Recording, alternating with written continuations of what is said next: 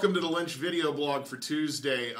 Crash decided to stop by when he heard what I was going to talk about. This is a great topic.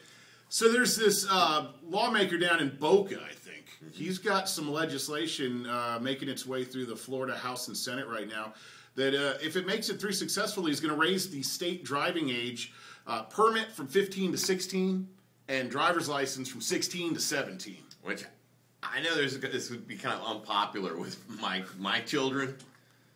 I'm saying raise it. Matter of fact, 29. 29.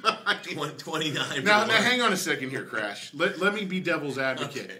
What was the biggest thing you looked forward to when you were 13, 14, 15 years old besides getting laid? Driving. Exactly. Yeah. It's a rite of passage. Sure. And I don't know about you, but my parents kind of held that over my head as, look, this is a reward if you do the things you need to do and be responsible and not be a little asshole. Mm-hmm. Right.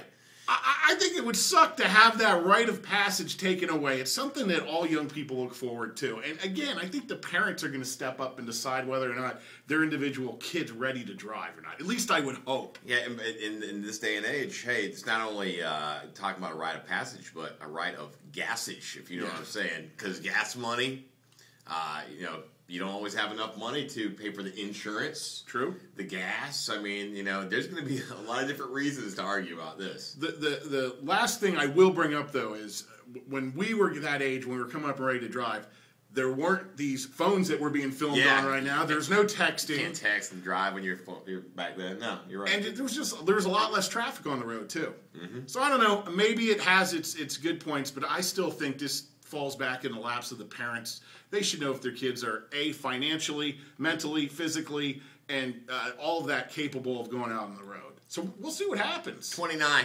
Crashes with 29. 29 years for the practice permit, 30 for the real deal. I say leave it as it is. What do you think? Feel free to email or comment on this video, and we'll be talking about it on the air today at 3 o'clock as well.